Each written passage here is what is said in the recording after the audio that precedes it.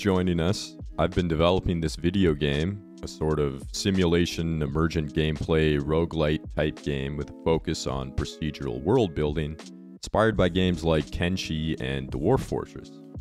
At least that's what I've been telling my subscribers, but unfortunately the time has come to come clean. See, this was actually a years-long viral marketing campaign for the movie The Beekeeper, starring Jason Statham, which is in theaters now. Look, the bad news is that there is no game. The good news is that there's an edge-of-your-seat action thriller directed by David Ayer and written by Kurt Wimmer, with a standing ovation-worthy performance by one of the greatest action movie stars of our time. We're talking action, thrills, shooting, explosions, bees. God, I wish that were true. But I'm actually making a game, confined to a personal hell of my own design, and this week we're looking at procedural generation. I'm a professional software developer, and I worked for a long time on a team whose responsibility it was to optimize the performance of legacy code. But I've never had someone teach me game development, or even C# for that matter. So that means for a problem as vast as procedural generation, I like to take a look around YouTube and see what other people are doing, and use that as a jumping off point for my own implementation. And good lord, I feel sorry for people doing the same thing that don't have my experience, because these other YouTubers are smoking crack. The patron saint of Unity development, blessed be his name, Sebastian Legg, created perhaps the most comprehensive and popular terrain generation tutorial on YouTube.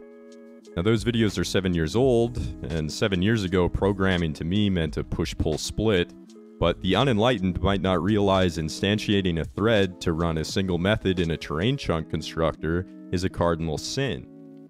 And while some videos on the subject are just people drooling on themselves and eating drywall dust, Sebastian did have a lot of good information. But it's a far cry from what we'll need to achieve everything we're setting out to do. The best approach is to break it down into smaller problems and go from there. Now this is going to sound a little bit technical, so if details aren't your thing, just let the video play while you buy your tickets online to go see The Beekeeper. First, we need to generate a big map of a fixed size, because infinite worlds are for children and the train obsessed. Note that a world here means more than just terrain. We'll need villages and dungeons and landmarks of all types. Eventually, we'll even want to generate history for the world as well, so we can see factions form and spread, settling across the world in a logical way. Then, the map needs to be segmented into serializable chunks, which is to say, a single fixed piece of the world can be saved and loaded independently of the rest. This is how any open world game is going to function to some extent, I assume. Like I said, I'm not an expert. But we can't reasonably run the entire world at once, and certainly not on my Future Shop Dell gaming laptop.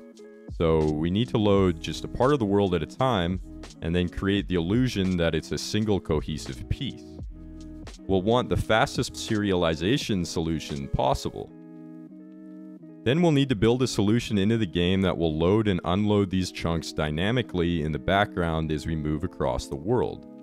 I'd think a bottleneck here might be generating nav meshes, so we'll need to find a way to do most of that work in background threads, or otherwise we'll have to engineer our own solution.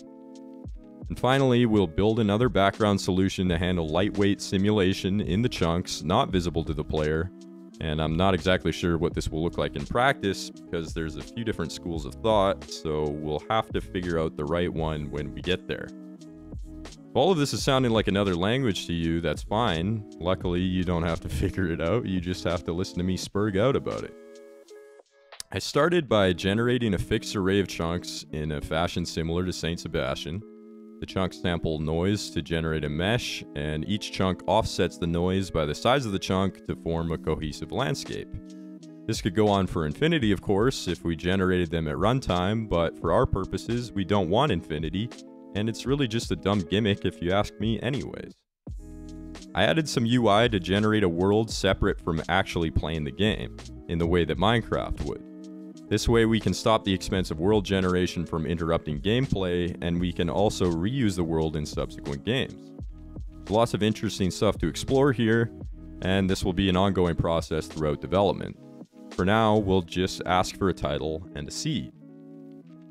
There's no UI to show a representation of the result, but eventually something like that will be possible, I'm sure. Next, we need to serialize the chunks, which means to essentially translate it into data that can be saved.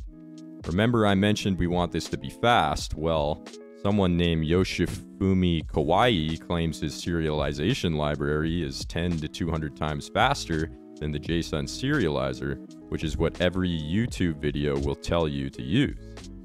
And this Yoshifumi fella seems like the real McCoy. Plus, I was sold instantly by this graph he provided in his blog post. Wow, that's fast. Hope he ain't lying. Similar to how I make love, we can generate large loads and save them to the disk in milliseconds. Of course, the work being done here will expand almost exponentially as we add generation features, so we can't expect this to stay fast forever, unlike my premature ejaculation. Now we need code to manage loading and saving chunks from the existing world rather than generating them at runtime. You can see this functioning here. These chunks are being read from the disk and loaded into the game. For now, if a chunk can't be found because it's outside the dimensions of the map, we'll just place a flat plane there instead. In the future, we can fill this in with water and blend between the edges of the map to create a continent. All of this runs fast enough to be completely unnoticeable in-game. But as the chunks fill with more information like characters, dropped items, decorations, and locations, this will all slow down. So we'll have to keep monitoring this to make sure it doesn't become prohibitively expensive. Performance is a never-ending battle, like Jason Statham's commitment to high-octane action. So this was a huge step for the future of the project. This is one of the last major technical hurdles I had to overcome before I'd proved I can actually make this game. I always thought I could, of course, but this alleviates any lingering suspicion that development would stop because there's something I couldn't figure out. Not only did we tackle world generation, but as an added bonus as a byproduct to make the system possible, we ended up with a functioning saving and loading system at the same time. Finally, we can craft a complete gameplay loop and implement features without concerns about them not being compatible with major system changes like I have been in the past. That's it for now. If you made it this far, do me a favor, like and subscribe, check out my socials in the video description, and comment your favorite scene from The Beekeeper down below, or at least assert your intention to go see it. Peace out, everybody. You are a problem. Goddamn right I'm a problem.